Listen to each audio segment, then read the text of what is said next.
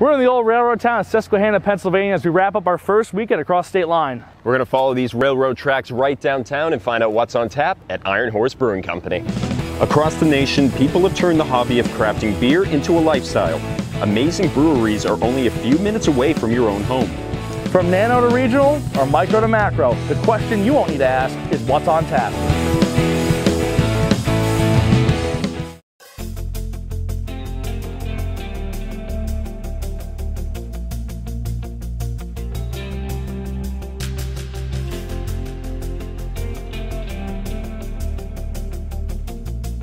A year ago, Paul Dowden bought this place and decided I got to put my brewery in there, and Iron Horse Brewing Company became a reality. February 2020 was their soft open, and in March 2020 was supposed to be their grand opening, but we all know what happened. Despite the pandemic, Paul and the Iron Horse Brewing Company kept chugging along, and ever since then, it's been great food and even better beer that they've been churning out here. We're an old railroad town, of course, which is where our theme comes from, and with the mural here of the Strucka Viaduct, which is pretty important to me and my wife. We both grew up along the Strucka Creek, which comes under this viaduct, and so we spent our whole childhood, driving into town underneath this giant stone bridge that they built back in the 1800s by hand without equipment, which is pretty amazing that they were able to build it. And this town, historically had been a really booming town back in those times. And then, like a lot of little towns, it kind of falls on hard times when, that industry kind of, dried up and moved away. So. Is that kind of like where the name comes from, though, too? Yep. So Iron Horse comes from that. There's a train depot down here that is the Strucka House, and I get differing answers on this. When I was a kid, I remember older relatives saying they were going to the Iron Horse, and I could never figure out where they were going, because it's the Strucka House.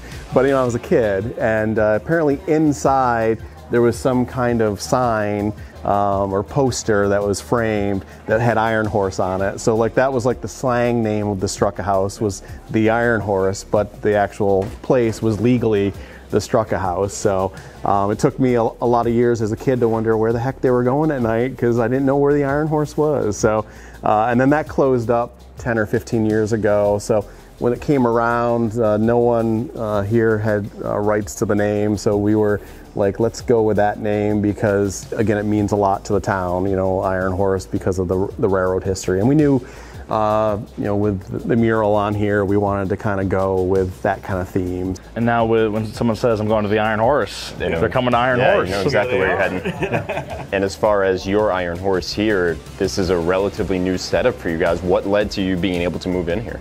We are originally from this town, and when we decided to raise our kids here and put the brewery in, we felt like it was important to do it in town. We looked at a lot of properties in bigger areas, near us, that have bigger populations, and we actually looked at a lot of properties out of town as well.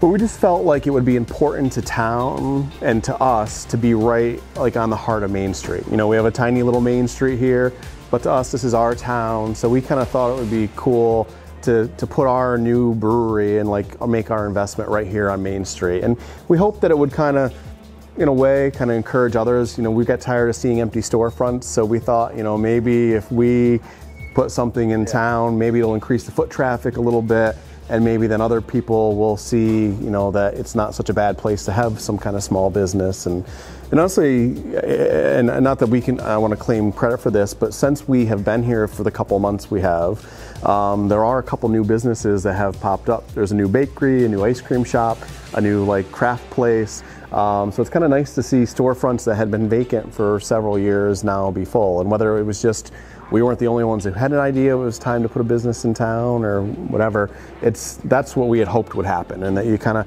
start to see a busy Main Street and not come here at 5 or 6 in the afternoon and there not be any cars on Main Street. When did you get started brewing? I've been brewing for quite a few years at home. I started, I would say, first having an interest. Well, so let me back up. I'm essentially a science nerd. So my degree is in molecular and cellular biology. And I remember, growing yeast in my microbiology labs before I had any thoughts of throwing it in beer and, or in wort and seeing what would happen. And then I was a chemistry teacher as my first, career. So I have a big science background. And I had some buddies who got into brewing. They started with wine, and one of them was a kid who grew up close to me in my town here. One was a guy who ended up being the best man at my wedding, and they started making wine. I never really had an interest in making wine, but it definitely, I always enjoyed good beer, and I enjoyed the science, and that actually got me started in brewing. And instead of going to the wine like they were doing, I started making beer, and then it kind of just dominoed from there. I started in my kitchen first, and then when that wasn't sufficient, I built essentially a brew cave in my basement and had a pretty good setup down there. And my kids would hate it because, especially if I was making like a double IPA or something that day that had like a gazillion pounds of hops in it, they'd come home from school and the whole house would reek like hops, and they'd be like, "Oh, Dad made beer today." So they encouraged me to actually put a brewery in, because they're like, "We'll get Dad out of the brew cave and the house won't stink anymore." When did you open up here? So we bought this essentially October 1st of last year, 2019, and we had a lot of renovations to do, and so it was right towards the end of February when we did that soft opening, and then our grand opening was scheduled to be in the beginning of March, and literally was the Saturday when things kind of came to a halt for everybody. So we never actually had that grand opening, so we're kind of missing out on that. So I'm looking forward to someday still getting to do that when we're able to do such a thing again. So looking through the list, it does seem there's a pretty big variety. Are any of those stemming back to your original brewing days? Have you kept a couple on, or have you kind of moved on? And no, actually the brown ale that's up there right now was a version of one of the first beers I made. And a buddy of mine came up with the name for that. He was actually a former history teacher, and he had moved on to being an administrator. And he was not, he was like a Mick Ultra kind of guy. The first time he tasted that beer, I think he plugged his nose and took a swig and thought he was going to hate it. Like, he was convinced he was going to hate it because, it wasn't going to be Mick Ultra, because it wasn't low carb and low alcohol. And he was like, "That's good." And I'm like, "You should try some craft beer. Like, some of it is good, And again, he probably had either someone's home brew or been to a brewery and had something that didn't fit what his taste profile was, and kind of had that perception that he didn't like craft beer.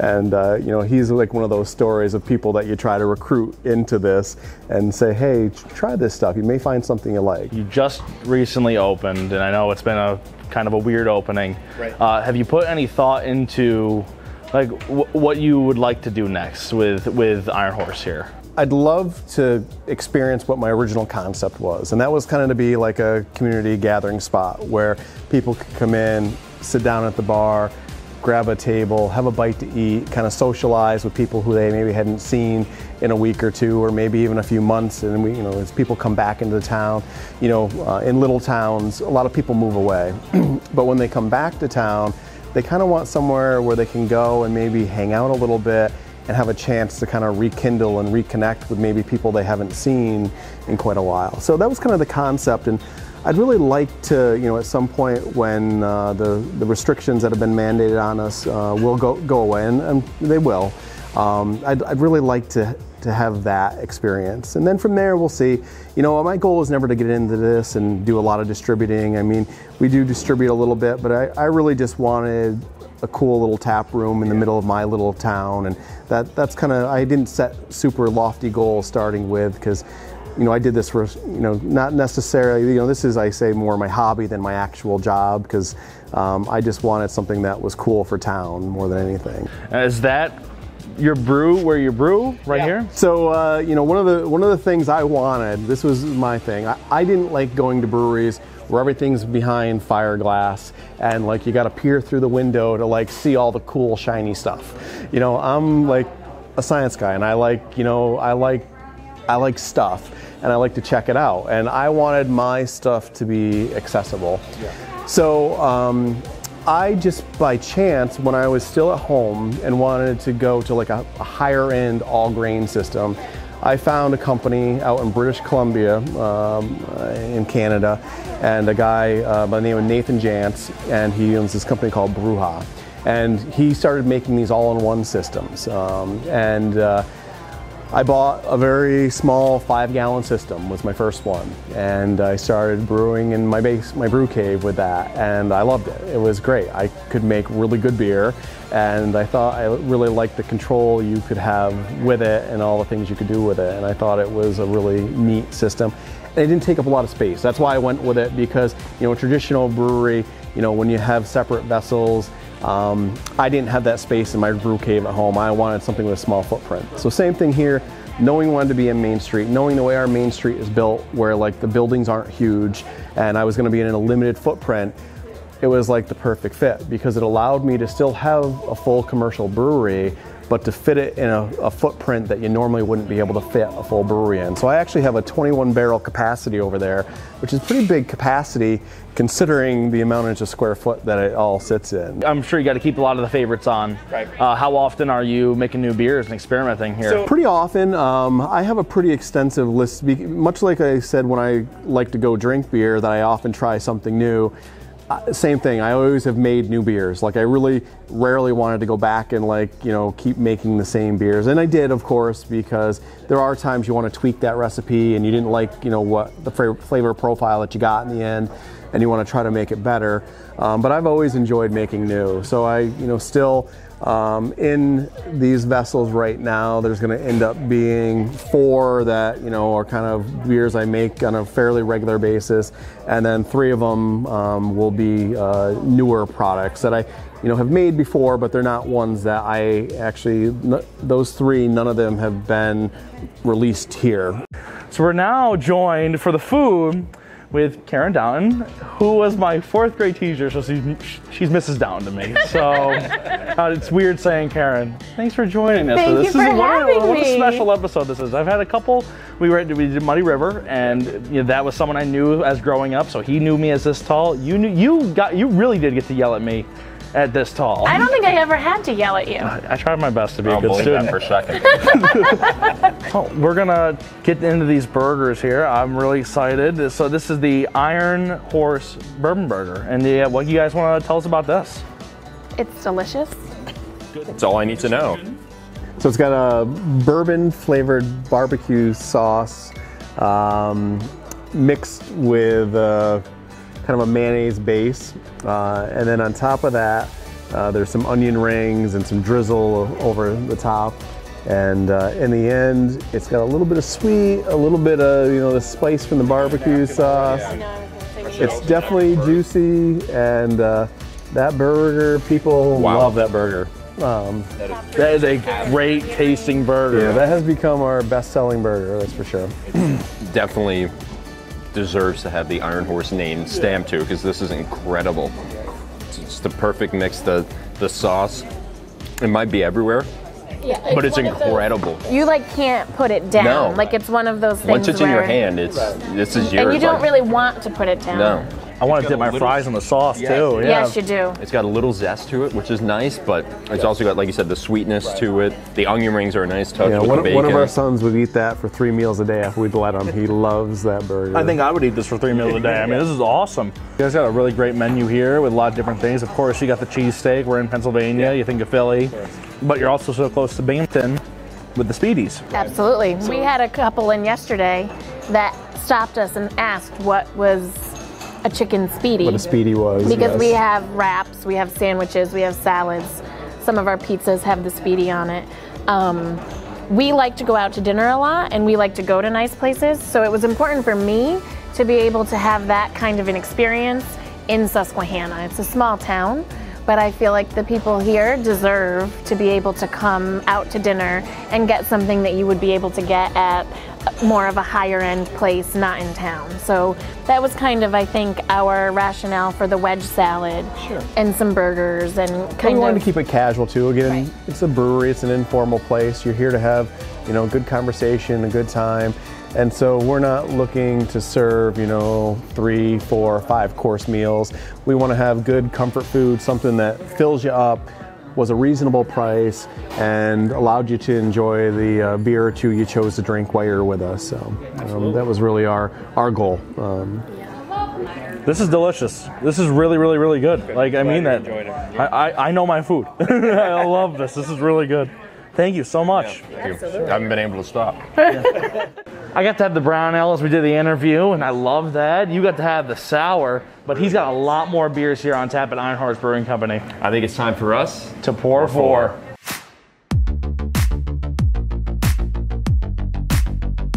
We'll start wherever you want to start. So why don't we start right on the end and we'll just work our way down. That'll be easiest for us. So the first one we have here is one of our IPAs. It's kind of a West Coast style, so you see it's pretty clear.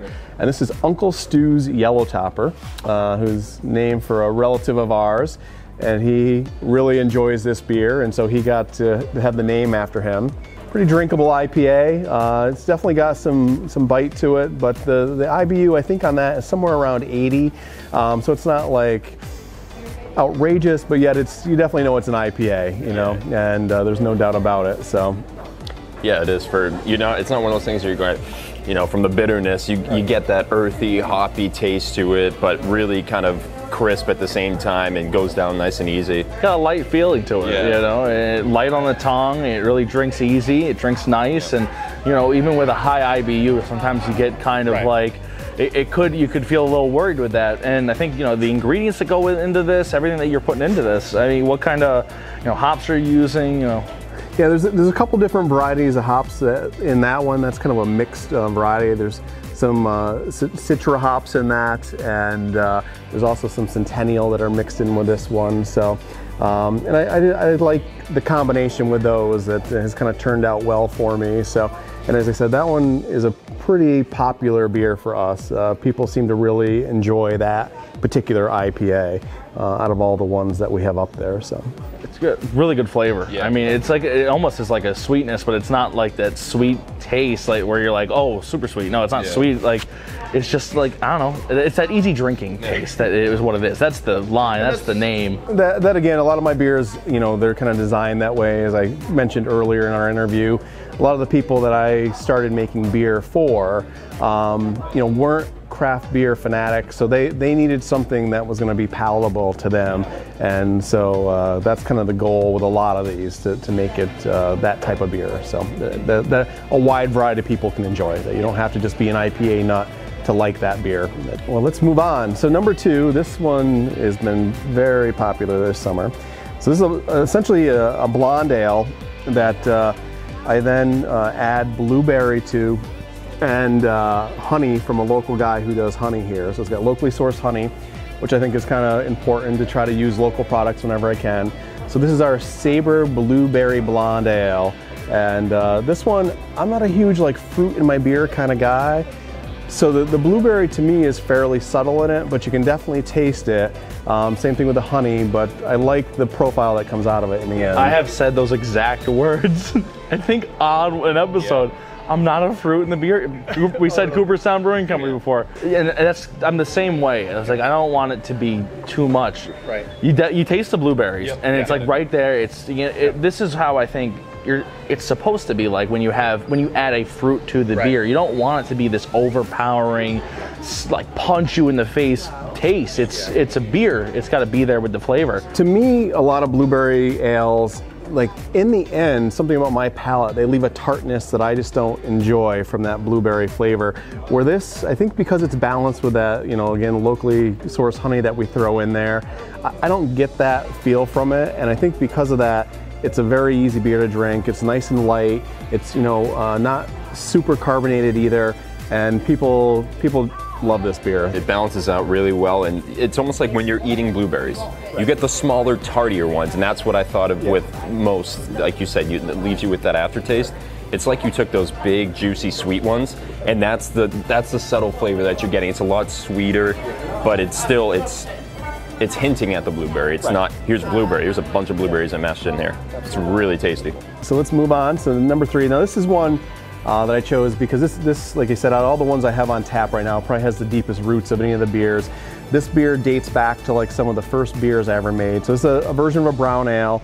So it's got some, caramel flavors in it. And this one again is kind of sweet, but it has enough of the bitterness to it to kind of balance out the flavor profile. It has a little kickback at the end from that bitterness, but the initial taste, that maltiness to it. I'm glad I had this one when we were sitting for the interview, and I think it's just, so we're making this in September. I think it's going to come out around October. And it's getting to that time of the year where I like to transition to, we all make those transitions. You drink the light beers for the summer, you start getting a little bit darker and darker as you go on. And I'm very seasonal with my beer taste as well. And yeah, that one, I think, again, has been surprisingly popular this summer. Like, I'm amazed how many people come in, and when they decide to take their crowlers home or their 4-packs home, that's the one they choose. Something about that beer. It's not so, it's not as thick as a stout, but yet it still has enough of that dark characteristic to it that people seem to really enjoy it. Can you kind of give us a little insight as with the name? Where did that come from? Because it kind of caught my eye as soon as you look over at the board and what's on tap. So yes, so my buddy's a jokester. Because he was such a big proponent of this particular beer, I told him that he could have naming rights. And there was a mistake? So that was the name he came up with. I got some clarification, and he gave me a very eloquent dissertation on how in olden days, again, being a railroad town, that the friction bearings on the trains, the caboose was there. If they didn't get lubricated well enough, they would become what's called a hot box and catch on fire. And that was, one of the roles back in the day. And I bought it, and I sold off. I signed off on the name in the end with some reservations, and I think there are some ulterior motives there. That name comes in a couple different layers, and I don't think we just discussed them on this show, maybe. But yes. So in the end, I did sign off on the name, and honestly, people kind of like the whimsy of that name, and they always want to know the story, like how did you come up with a name like that? And I have to say, it wasn't my name. This is what happens when you give your buddy naming rights and let him name a beer. So, all right, and then last in the pour four, this is one of our oatmeal stouts. So this one has another railroad-derived name, Black Maria. This comes from, again, not only a railroad area, but there's a lot of coal mining that happened, especially just south of us. And the Black Maria was what the coal miners historically referred to as like the horse-drawn carriage that would come and act as either an ambulance or mainly as a hearse when there were accidents. And so kind of a homage to that coal mining history from our area. I went with that name for this stout. It's dark and rich and sweet, and that's one for me in the wintertime. Like, that's a beer I want to drink. Like, when it's cold out and I want to sit by the fireplace and have 2 of those beers. I'm feeling it as we're making this episode, my transition of where I want to, what beers I want to buy right now, because just having the stout, it's just like, it's such a warming feeling. It's starting to get a little bit more chilly out. We're starting to get more into fall, and it's like, and the oatmeal stouts too. It's a common, a lot of people are doing oatmeal stouts, and I feel like, this is great. Like, just, I haven't had a lot of oatmeal stouts. A lot of people do them, I don't have them often. The mouthfeel on that, it kind of coats your palate and kind of stays there with you, but you kind of get that sweet taste that stays around with a little bit of that chocolatey and almost a little bit of a coffee undertone to it. The more I drink it, I'm really getting that chocolate taste with it, and it's just, it's really just really good. It's it's just really, really good. I love that. It tastes as good as it looks, and it came out looking tremendous. This is awesome. Yeah. Thank you so much for going through these beers. I really appreciate you guys making the trip down here to Pennsylvania, and won't be the last, man. Trying us out, and we're always happy to have new people in Susquehanna and experiencing what the community can provide for everybody. So again, I really appreciate you guys coming. It means a lot. Thank you, and thank you for having us. It's actually really nice. I like it. It's calm, low key. It's really cool. Nice experience. Beautiful. Yeah. And beautiful individuals too. Thank you. If a different restaurant in the town or any restaurant around here wants to get a keg and put the Iron Horse on tap, is that easy to get a hold of you? It is, yeah. And we have a couple places right now who are serving our product, and we're happy to do that. They can either give us a call here at the brewery, which is 570-853-4644, or we have a website, ironhorsebrew.com, and on there is an email link to us, and they can email us, and I'm pretty good with getting back with emails. Maybe not instantaneously, but I will get back to you as soon as I can, I promise. Thank you so much to Paul and everybody here at Iron Horse Brewing Company. I mean, this has been an incredible day. The beer has just been amazing, and really thank you so much for joining us on our journey, our first trip across the state line going to PA here. Yeah, this definitely won't be our last trip out of New York, so be sure to follow along by subscribing to our YouTube page, like us on Facebook, follow us on Twitter, Instagram, everywhere, so you can see where our journey takes us next on What's on Tap. Cheers. Let's take some of these back over the border.